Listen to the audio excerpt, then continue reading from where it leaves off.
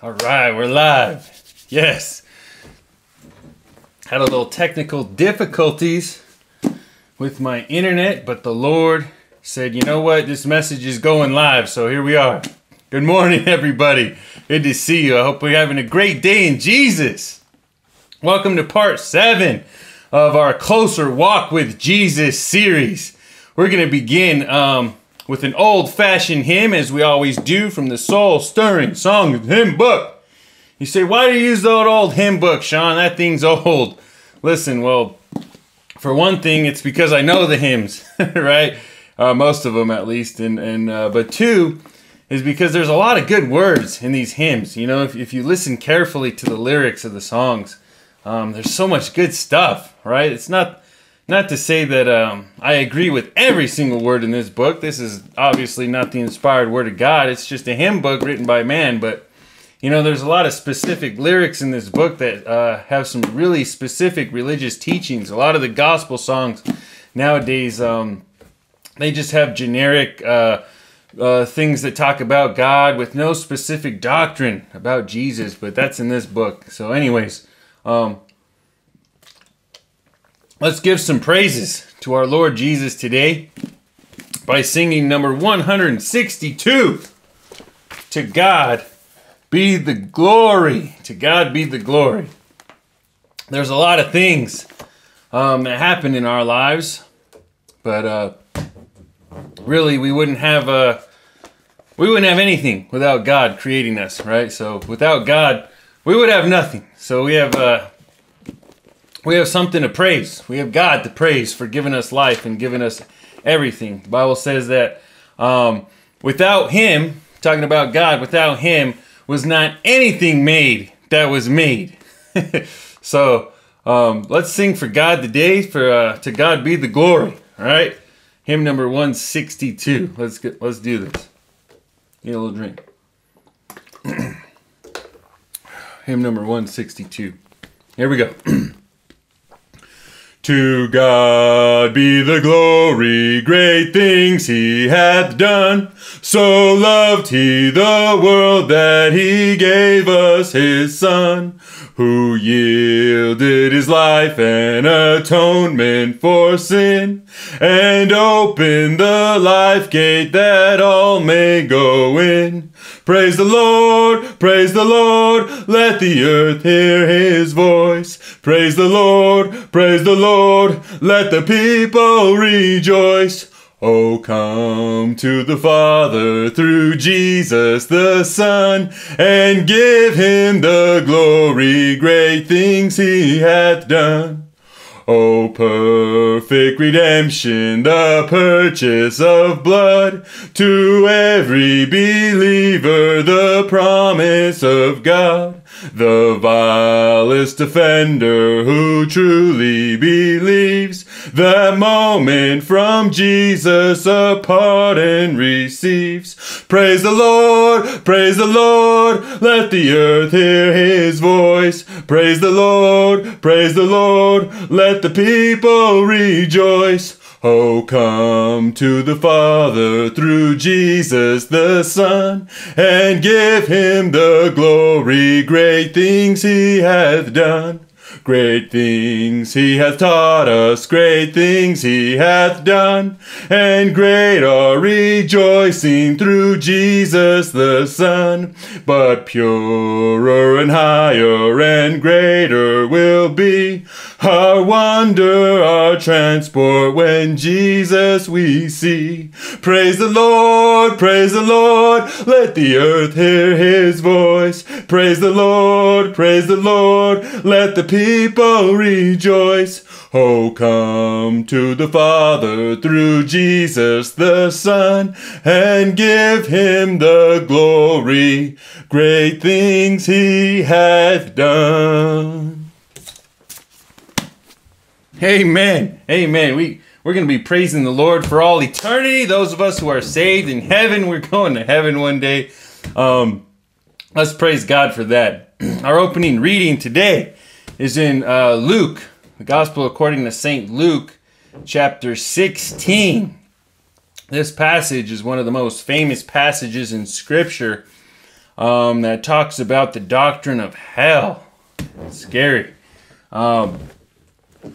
Jesus taught us about hell. This is actually Jesus's teachings. It's about a certain rich man and a poor man. The rich man lives a great life all his life, and then eventually, unfortunately, he didn't believe in Jesus, so he dies and goes to hell. The poor man didn't have all the luxuries of life, but he believed in Jesus, and when he died, he went to heaven. Many people think this passage is a parable. I don't believe it's a parable. I think it's a real story.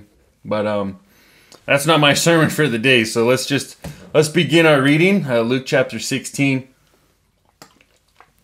In the King James Bible, if you want to read along, we'll start in verse 19. And we'll read to the end of the chapter. Here we go. Luke chapter 16. Verse 19, the Bible says, "There was a certain rich man, which was clothed in purple and fine linen, and fared sumptuously every day. And there was a certain beggar named Lazarus, which was laid at his gate, full of sores, and desiring to be fed with the crumbs which fell from the rich man's table. Moreover, the dogs came and licked his sores. And it came to pass that the beggar died, and was carried by the angels into Abraham's bosom. And the rich man also died and was buried. And in hell he lift up his eyes, being in torments, and seeth Abraham afar off, and Lazarus in his bosom. And he cried and said, Father Abraham, have mercy on me, and send Lazarus that he may dip the tip of his finger in water and cool my tongue, for I am tormented in this flame. But Abraham said, Son, remember that thou in thy lifetime receivest thy good things, and likewise Lazarus evil things. But now he is comforted, and thou art tormented. And besides all this, between us and you there is a great gulf fixed, so that they which would pass from hence to you cannot, neither can they pass to us that would come from thence. Then he said, I pray thee therefore, Father, that thou wouldest send him to my father's house, for I have 5 brethren, that he may testify unto them, lest they also come into this place of torment. Abraham saith unto him, They have Moses and the prophets, let them hear them.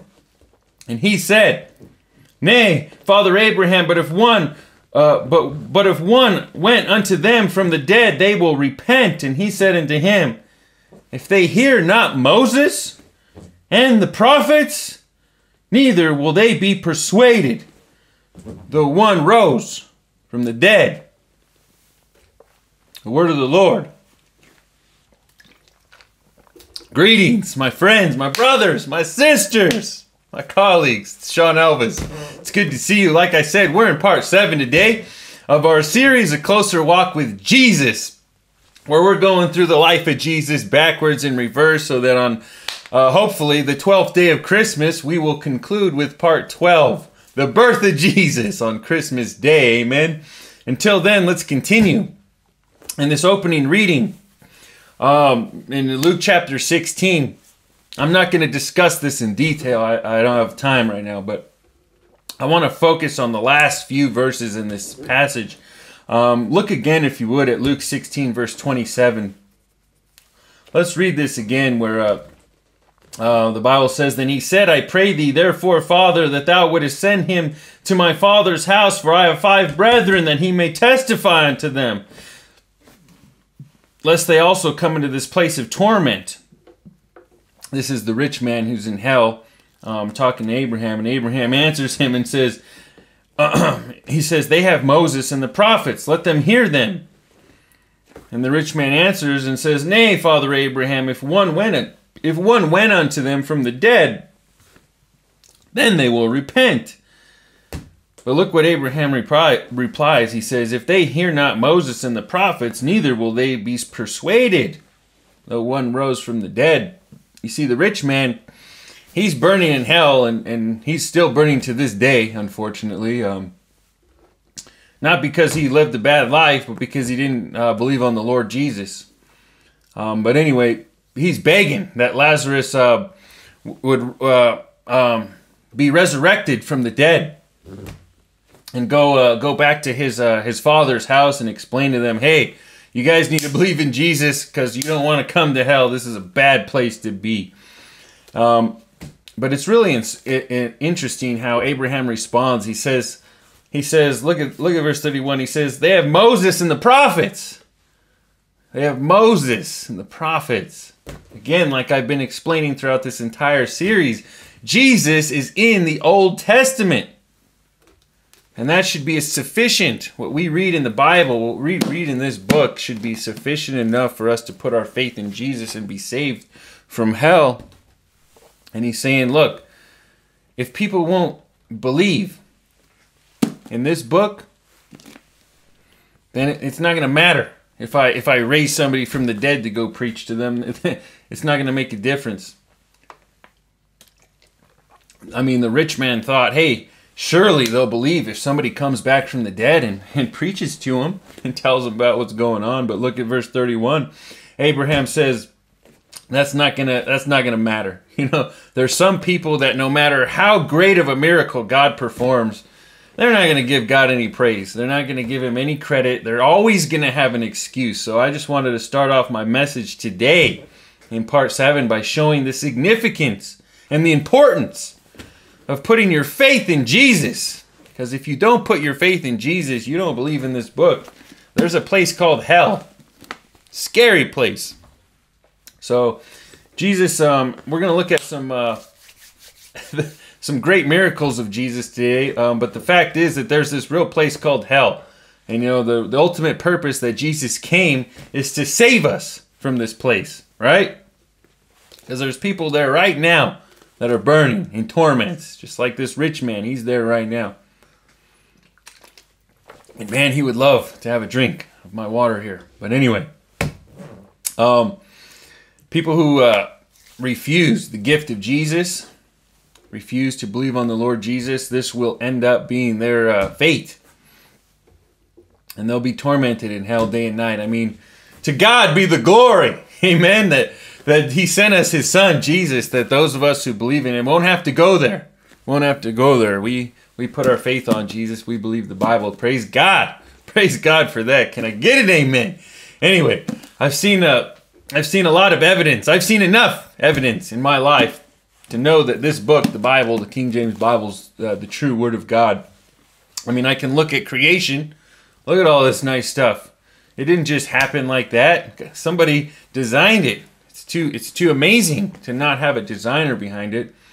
And you know, I can read the overwhelming evidence in the Bible that suggests that Jesus rose from the dead. That's not hard to see. I mean, we can look in the Bible and read that it says, hey, everybody's a sinner. I mean, I could look at my own life. I could look at the people around me. I can see, hey, yeah, everybody's a sinner. This book's true. There's no reason not to believe it. And anyway, I just wanted to say that I'm going to heaven, right? I'm saved from going to this place of torments, hell. Not because I'm an amazing person, right? It's because I accepted the free gift of Jesus, the sacrifice of Jesus, and that's what this series is about, praising Jesus. Unfortunately, there's a lot of people who don't believe in Jesus, and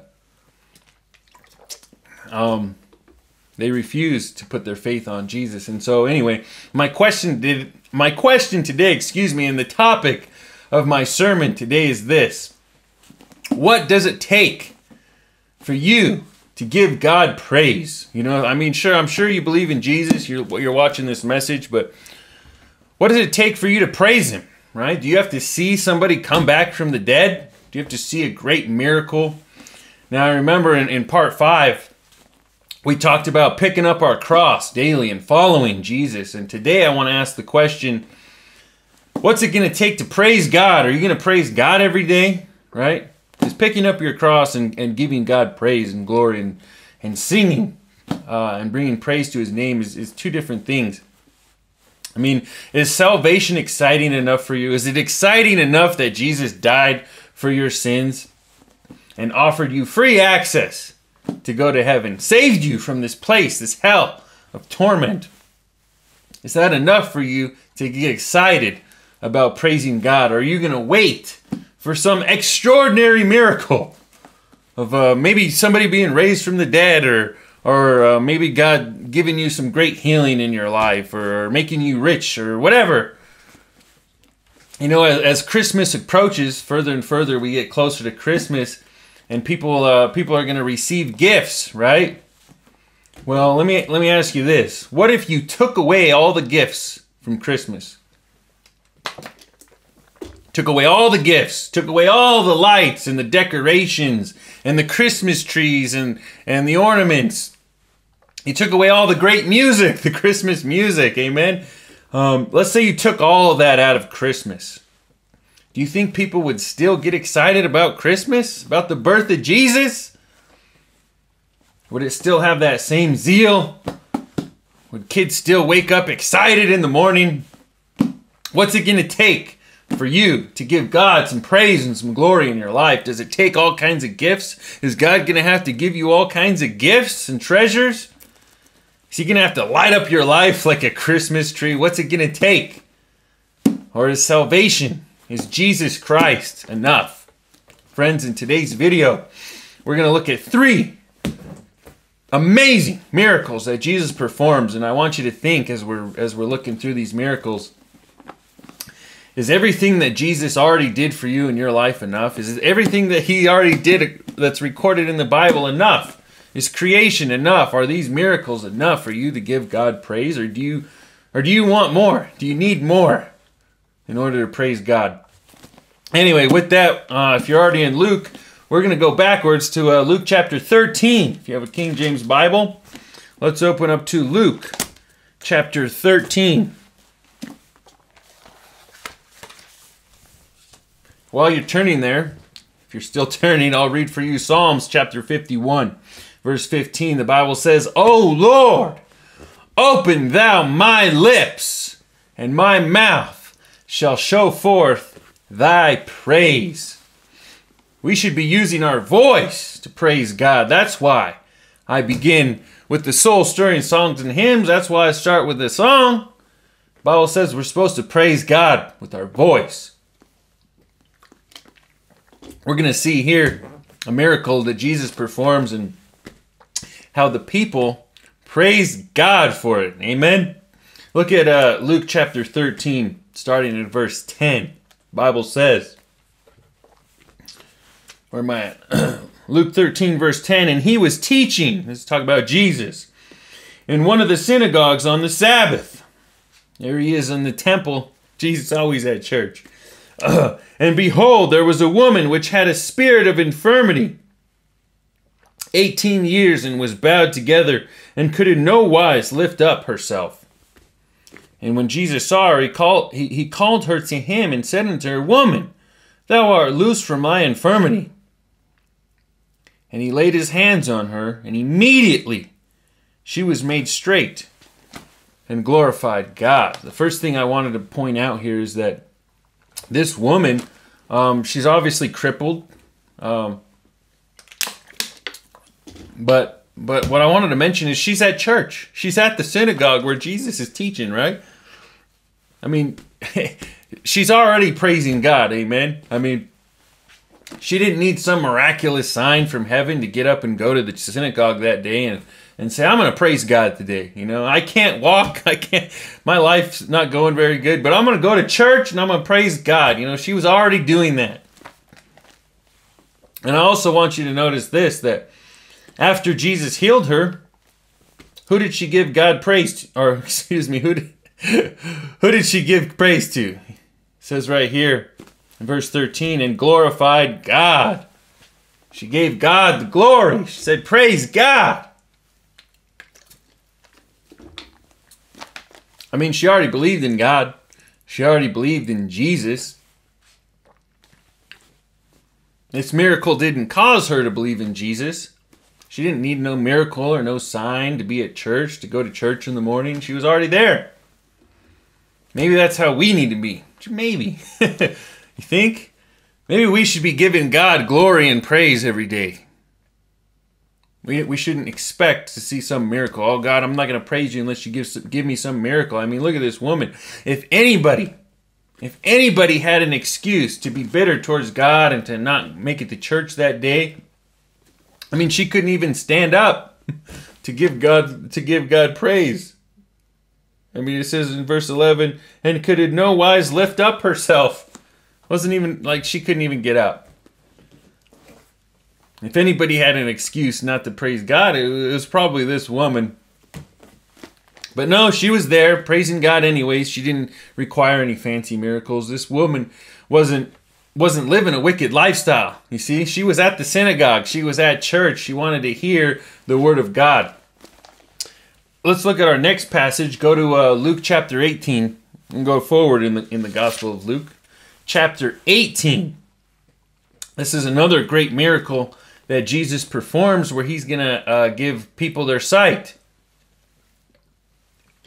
Luke chapter 18, starting in verse 35. The Bible says, and it came to pass that as he was come nigh unto Jericho, a certain blind man sat by the wayside begging. And hearing the multitude pass by, he asked what it meant. And they told him that Jesus of Nazareth passeth by. And he cried, saying, Jesus, thou son of David, have mercy on me. Remember in Luke 16 we read the rich man in hell saying, Abraham, have mercy on me. Sound familiar? Anyways, this guy cries, saying, Jesus, thou son of David, have mercy on me. Verse 39, and they which were before rebuked him, and he should hold his peace, or that he should hold his peace. But he cried so much the more, thou son of David, have mercy on me. Verse 40, and Jesus stood and commanded him to be brought unto him. And when he was come near, he asked him, saying, what wilt thou that I should do unto thee? And he said, Lord, that I may receive my sight. It's a blind man. Verse 42, Jesus answers him and says, receive thy sight. Thy faith hath saved thee. And immediately he received his sight and followed him, glorifying God. And all the people, when they saw it, gave praise unto God. Amen. Again, we see praises going up to God. Praises going up to God for the great things that God is doing. But what I love about this passage is this blind man, he didn't need some great miracle to praise God. He didn't say, God, unless you give me my sight, I won't believe in you. He already had faith in Jesus. He already knew, hey, Jesus is the Messiah, he's the son of Nazareth. As soon as he heard, hey, Jesus is around here. Jesus is here. Jesus, I need you. Help, have mercy. I mean, how do we know that he already had faith? Look at verse 42. Jesus said unto him, receive thy sight, thy faith hath saved thee. Tells the man, thy faith has saved thee. He already had faith in Jesus. He already knew what Jesus was capable of. He already believed that Jesus had the power to heal him.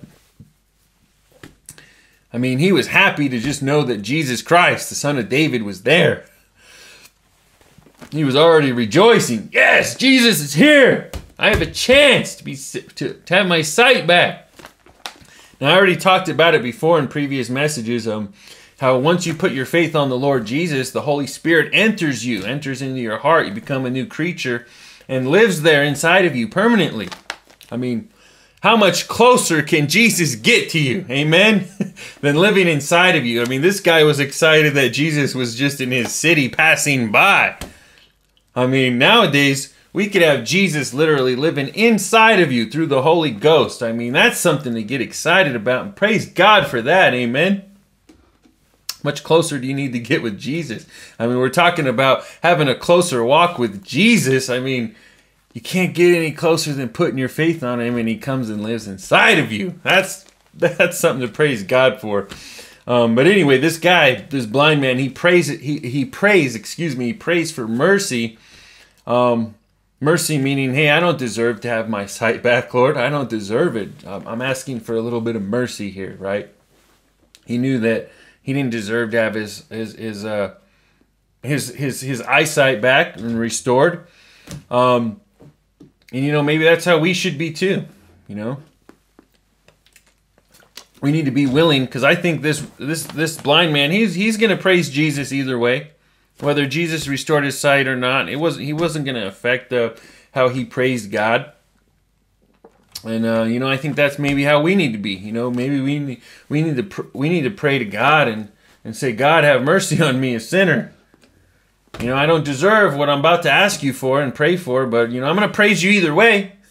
Either way, if you answer my prayers or not, I'm still going to praise you, Lord. Still going to serve you, still going to read my Bible, still going to get excited and tell everybody about you. But please, Father, show me some mercy. Please, Jesus. And what did Jesus tell him? He said, your faith has saved you. This man truly believed in God's mercy.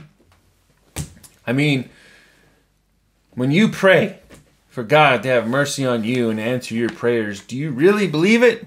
Do you really have the faith that, God is merciful enough? He's going to show me mercy. He's going to do this for me.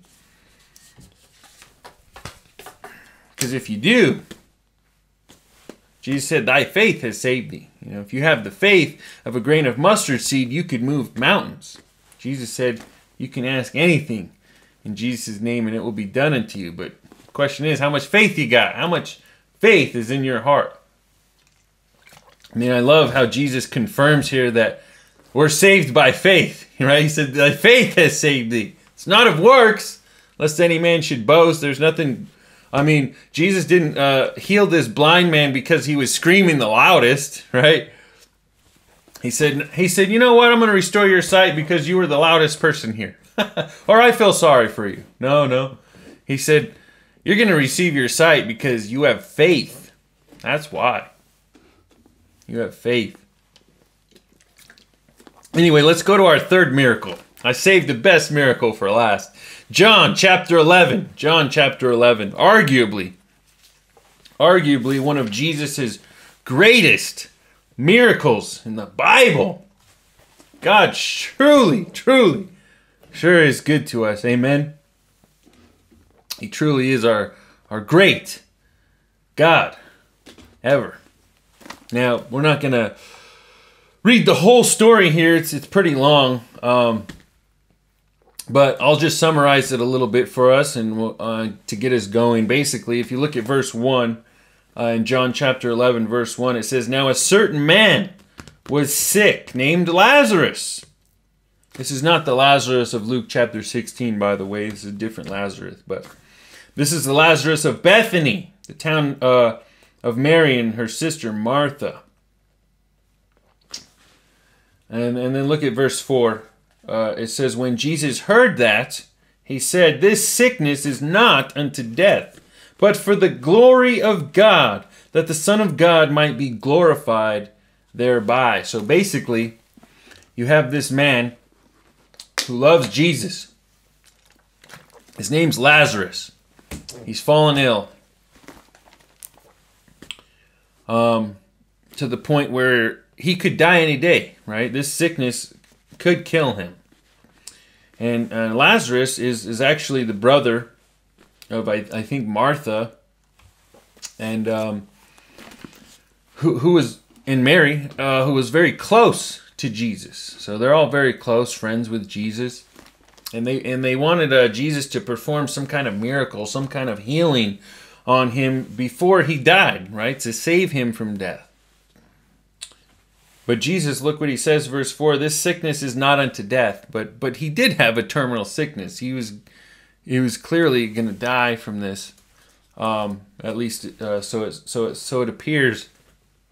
But Jesus knew, he foreknew that, hey, it's not ultimately going to lead to his death. Jesus eventually would heal Lazarus, but not the way that they expected, okay? Not the way he expected. Sometimes we'll pray for things in our life and God will have us go through a trial first, and because we can't see the end. We can't see the end. but Jesus can. But anyway, back to the story here. Jesus, he leaves. He stays for a while, but he doesn't heal Lazarus yet, and he eventually leaves to Judea with some of his apostles, and along the way, he tells them that, hey, we have to go back. We have to go back to Lazarus because Lazarus has fallen asleep. And they think Jesus is really talking about sleeping, like, he just fell asleep. Look at verse 14, if you will, John chapter 11, verse 14. And they said then said Jesus unto them, unto his apostles, plainly saying, Lazarus is dead, right? So if you look at verse 13, it says, howbeit Jesus spake of his death, but they thought that he had spoken of taking of rest in sleep. So they think Jesus means he's really sleeping. And then Jesus tells them straight up, like, no, guys, I mean he's dead. He's dead. The apostles thought that Jesus meant he's just sleeping when he said sleeping. But what my point here is that why would Jesus say that he's sleeping? It's because he wasn't really dead, right? He didn't go to hell. When he took his last breath, he actually went to be with the Lord in heaven. He was in heaven. That's why Jesus said, "Hey, he's just sleeping. He's relaxed." What I mean is, even though he was dead physically, his body, his flesh was gone. His spirit, because he believed in Jesus, because he had faith in Jesus, he went to heaven. He was with God. That's why Jesus didn't say he's dead. He's just sleeping. And that's what's going to happen to us. We're not going to go to hell if we believe in Jesus. We're not going to go where that rich man in Luke 16 went. When we take our last breath, we're going to heaven. Amen? Praise God for that. So all that to say, Lazarus is technically dead in the flesh, but he's not dead. He's just sleeping. He's with the Lord. Anyway, look at verse 20. Look at verse 20. I want you to see when he goes back and he talks to Martha what happens in this conversation. Actually, let's just start in verse 17. It says, the Bible says in verse 17, then when Jesus came, he found that he had lain in the grave 4 days already. So Lazarus has been dead 4 days. Now Bethany was nigh to Jerusalem, about 15 furlongs off, and many of the Jews came to Martha and Mary to comfort them concerning their brother. So everybody's coming to comfort him. Lazarus is dead. Everybody's sad. And look at verse 20. Then Martha, as soon as she had heard that Jesus was coming, went and met him. But Mary sat still in the house. Then said Martha unto Jesus, Lord, if thou hadst been here, my brother had not died. But I know that even now, whatsoever thou wilt ask of God, God will give it thee. And Jesus said unto her, thy brother shall rise again. Amen. Amen. Praise God. Praise God. One day, all of us believers will take our last breath. Our flesh will die, but we will rise again. Amen. Anyway, so Jesus knows exactly what's going on here. He says, look, Lazarus, he got sick and died, but it was for the glory of God. You don't understand it yet. Don't worry about it. Lazarus is coming back. And then Martha, look how she answers him in verse 24. She said, I know that he shall rise in the resurrection at the last day. See, Martha thinks that Jesus is talking about the resurrection, Lazarus, of the last days, right? Where everybody's going to be resurrected and get through Jesus Christ in the last days. But look what Jesus says to her in verse 25. Jesus said unto her, I am the resurrection and the life. He that believeth in me, though he were dead, yet shall he live. Whosoever liveth and believeth in me shall never die. Believest thou this? And let's just read what she answered. She said to him, yes, Lord, I believe that thou art Christ, the Son of the God. So she still doesn't understand that, hey, Lazarus is about to be resurrected from the dead right now. Right now. She thinks it's going to happen way later at the end of the world with everybody else. But no, Jesus means right now. So Jesus tells her plainly, straight up, though I love this. He says, Whosoever, look at verse 26, whosoever liveth and believeth in me shall never die. One of my favorite verses in the Bible. Another great passage talking about how we're not saved by works. We're saved by what we believe. Do you believe in Jesus? And you shall never die, the Bible says. I love that. Amen. Praise God for those beautiful words. Thank you, Jesus. We're saved by faith, not of works. It's only through faith in Jesus. Jesus is the resurrection and the life. Nothing good in your life is going to happen. There's nothing going to be praiseworthy that's going to happen in your life unless it's through the name of Jesus, through God. That's why we need to praise God, because He is the one who makes all things happen. Anything good that's going to happen. Anyway, only through Jesus can we have everlasting life. I mean, that's something to praise God for. Now, I don't think necessarily that we have to physically see people resurrect from the grave in order to believe it and give God the glory for it. But again, we're going to have the faith to just believe the Bible that these kinds of things happen and that they're going to happen. But anyway, let's get on with the story. If you look at verse, where is it? Verse 35. Verse 35, we have the shortest verse in the whole Bible. Jesus wept. So they're all crying over the death of Lazarus. So even though Jesus knew that Lazarus was going to be resurrected very shortly, he still wept. He missed his friend, Lazarus. You know, Jesus loves us. He loved Lazarus, and He loves us, right? He knows that what we're going through in our lives, all the troubles that we're facing, and Jesus has feelings for us. I just love to know that it's nice to know that our God, our great God, who knows everything, He's all powerful, and that He actually cares about us enough to sit down and cry for us, right? He knows what we're going through in our lives. I mean, our Lord Jesus is truly a God who's worthy to be praised. Amen. You know, I think of kings nowadays, and they don't really care about us, right? Like the president of the United States. You think he's gonna care if I'm going through a trial or I die? No, not really. He's not really gonna cry over me. But Jesus did. You know, Jesus will cry over us. He cares about us. But let's see how good Jesus is to Lazarus here and to the people there. He performs this great miracle. Let's just read it. Starting in verse 38. The Bible says, Jesus, therefore, again groaning in himself, cometh to the grave.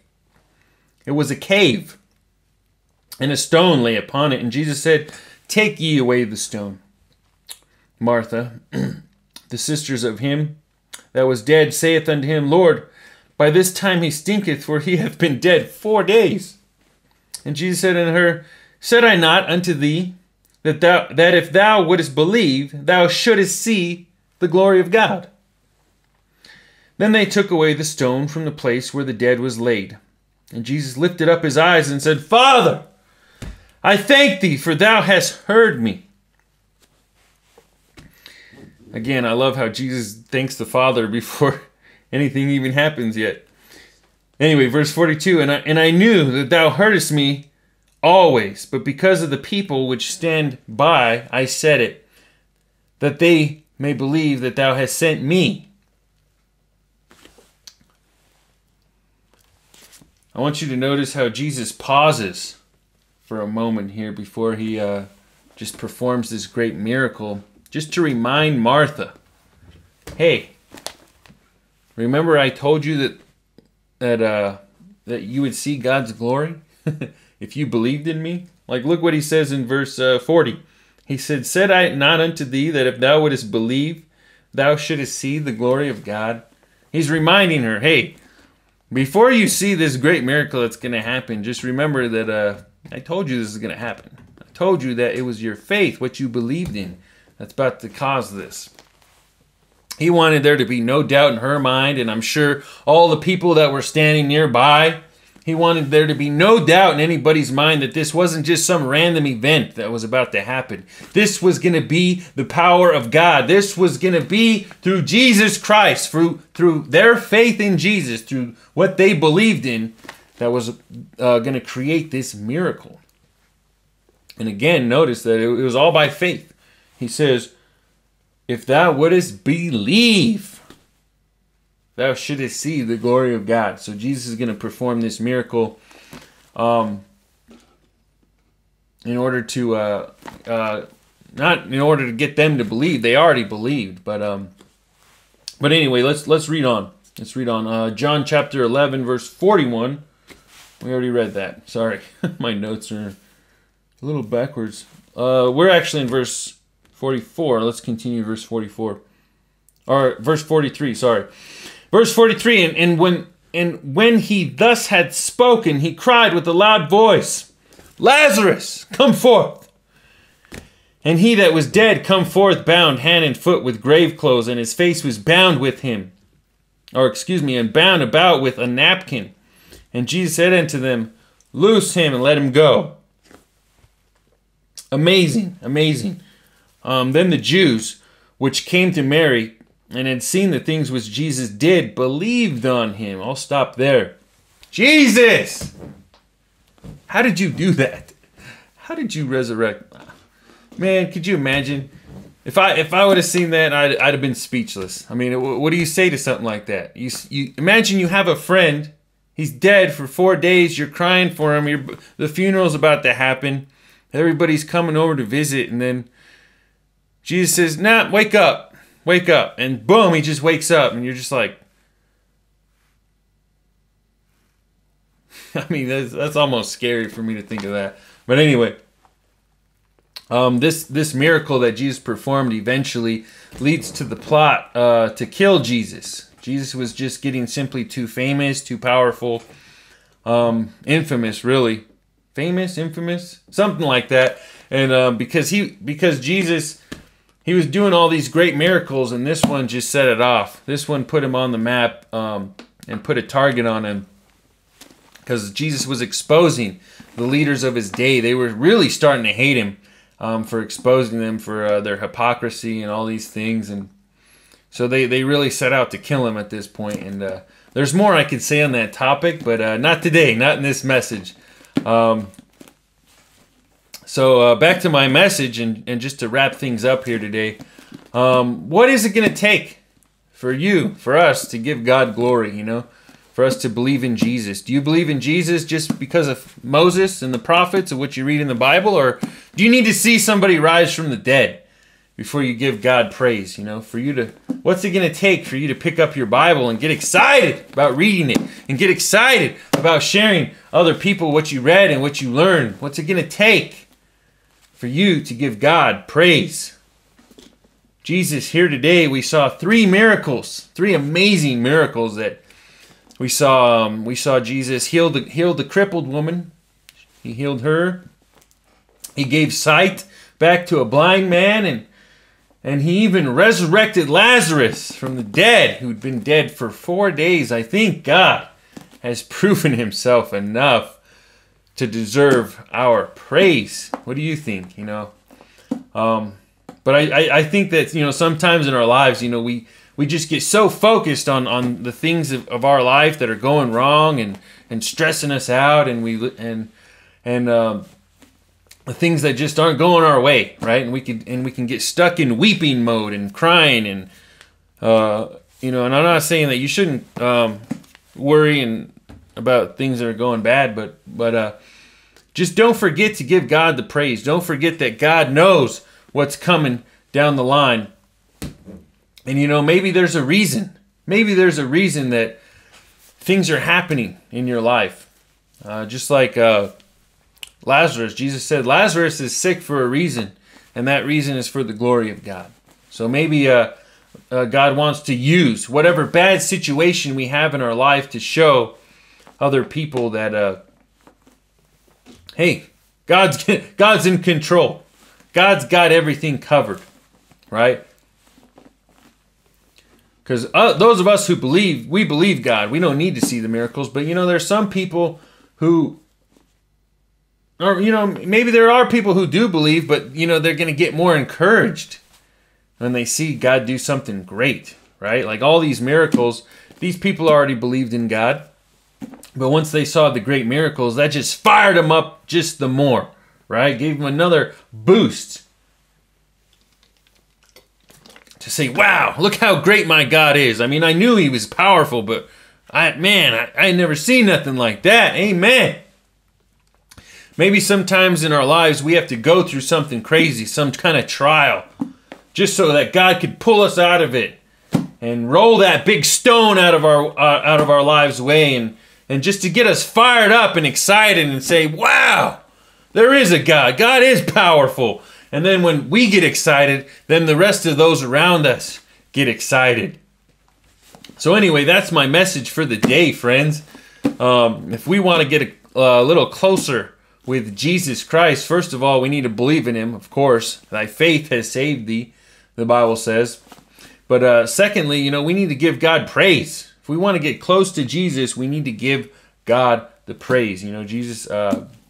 Jesus was always praying God and giving God thanks.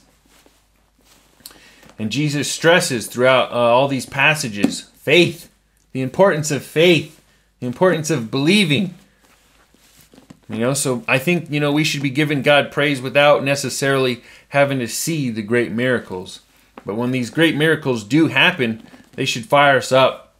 They should really fire us up and cause those around us to also give God praise. And like I said, I don't want to beat a dead horse, but like I said, maybe we're going through something, a trial in our life, just so God can get us through it, see us through it, and we can give glory to him. And it'll just fire everybody up around us.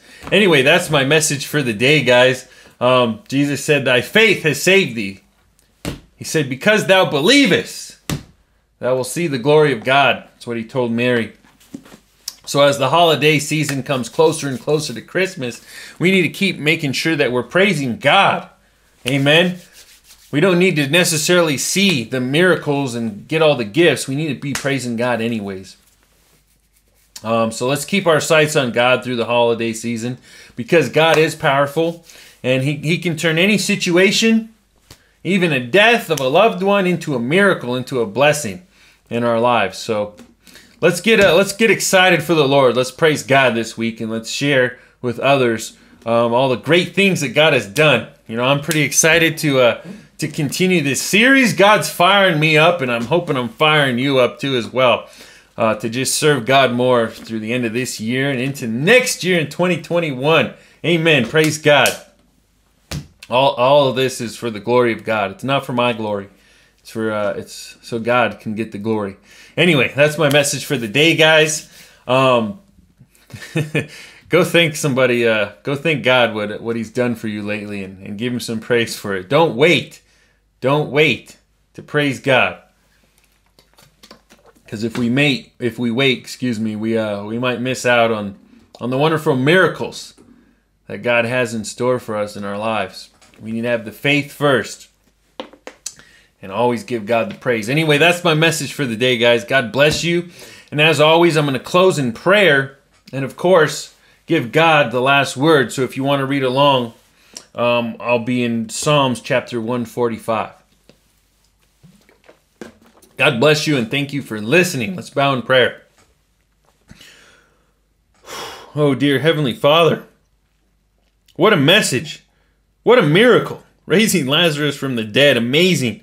It gives me chills just reading it, Lord. I couldn't imagine being there and seeing it with my own eyes. But Lord, I thank you for performing these miracles and recording them in the Bible so that we can read about them and try to picture them and visualize them and relive them, Lord. And it's a blessing to be preaching it, Lord, and it is your word. I do thank you for allowing me the opportunity to preach your holy word. Anyway, Lord, from time to time in our lives, we don't understand the end from the beginning, but you do, Lord, and you know everything that's going to happen. That's how powerful you are, Lord. And Lord, I just ask that you give us the courage and the strength to go through our trials in our life, even though we don't see it, and to just trust you and to believe in you, Lord, so that we could eventually see your glory and give you praise for it. Lord, I ask that you help us see the great works that you're doing in our lives so that we can glorify you. A lot of times we don't even see the things that you do for us, and we don't recognize it, and we apologize, Lord. Forgive us for that. Excuse me. Lord, help us see that it's you who's working in our lives. And Lord, help us remember that we don't deserve it. It's all your mercy. We didn't deserve your son, Jesus, but you were gracious enough and merciful in us to give him to us, Lord, because you love us, and we love you too, Lord. And just the fact that you sent us your son ought to be reason enough for us to praise you, Lord, and help us not forget that. Help us not get stuck and too focused in the trials going on in our life to miss all the great things that you're doing in our life, Lord, and give you glory. Because Lord, you could even use all the trials and the bad things in our life to create a miracle, to get people fired up and to help everybody glorify you more. Lord, I ask that you bless the people who hear this message and bring a great miracle in their life, whatever they're going through. Lord, I ask that you hear their prayer and that you let the power of the Holy Spirit enter them and give you glory and see their faith, Lord, and create just a miracle in their life that they can praise you for and get everybody around them fired up. Lord Jesus, I also ask that you use this series that I'm preaching to get people fired up and to praise you more, Lord. Lord, I want to see your name lifted up more in 2021. And I just want to get closer with you, Jesus, in the holidays ahead. We love you, Lord. We thank you for everything that you do. And we're going to praise you forever and ever. In Jesus' name I pray. Amen. Amen. God bless you guys. Like I said, well, as always, we're giving God the last word. If you want to read along, Psalms chapter 145. I thought, what greater way to close this message than with a song of praise from God's word. Anyway, God bless you. Thank you for listening. Have a great day in Jesus. Psalm 145. We're going to read the whole psalm.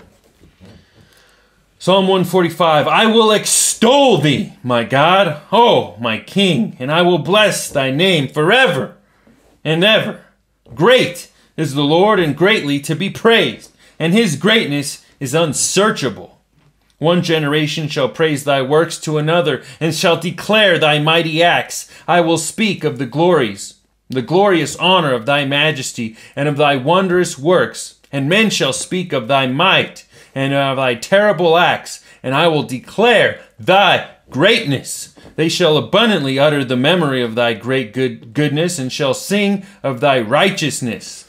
The Lord is gracious, and full of compassion, and slow to anger, and of great mercy. The Lord is good to all, and his tender mercies are over all his works. All thy works shall praise thee, O Lord, and thy saints shall bless thee. They shall speak of the glory of thy kingdom, and talk of thy power, to make known to the sons of men his mighty acts, and the glorious majesty of his kingdom. Thy kingdom is an everlasting kingdom, and thy dominion endureth throughout all generations. The Lord upholdeth all that fall, and raiseth up all those that be bowed down. The eyes of all wait upon thee, and thou givest them their meat in due season. Thou openest thine hand, and satisfy the desire of every living thing. The Lord is righteous in all his ways, and holy in all his works. The Lord is nigh unto all them that call upon him, and all that call upon him in truth. He will fulfill the desire of them that fear him. He will also hear their cry, and will save them.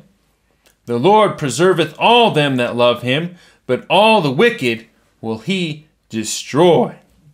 my mouth shall speak the praise of the Lord, and let all flesh bless his holy name forever and ever. Amen. Amen.